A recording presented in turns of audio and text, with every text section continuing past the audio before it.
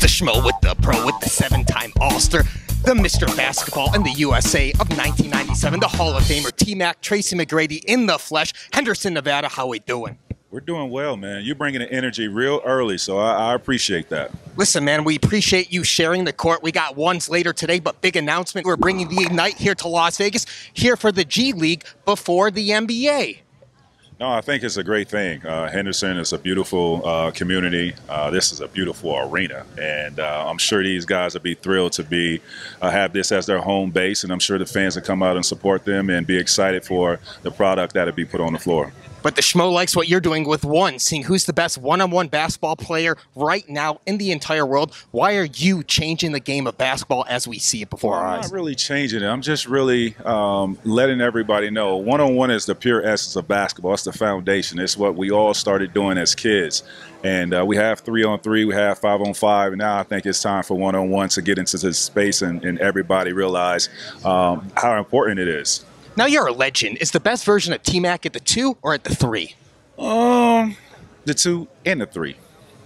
Which one would you say is better, man? Because the Schmo loved enjoying you when you were lacing up for the Orlando Magic and the Houston Rockets, among other teams. The 2 and the 3. He was a bad boy either position.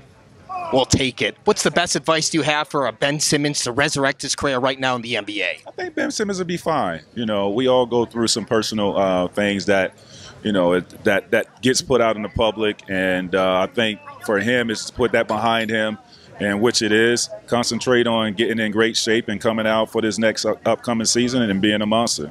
First overall pick for your Orlando Magic's Paulo Banchero. He was shut down after 2 NBA Summer League teams. So when do you think he's going to get to Los Angeles? Would you say it's going to be before Dwight Howard did, or Shaquille O'Neal, or maybe after? Nah, we keeping him in Orlando, bro. Don't do that to us now.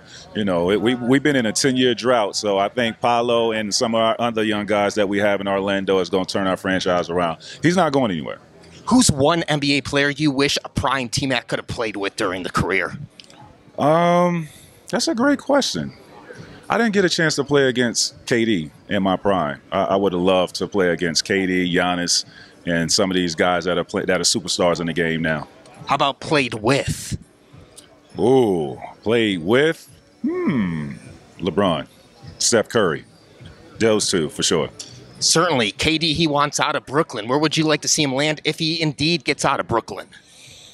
You know what? Honestly, New York has been wanting LeBron for quite some time. KD fits well in L.A.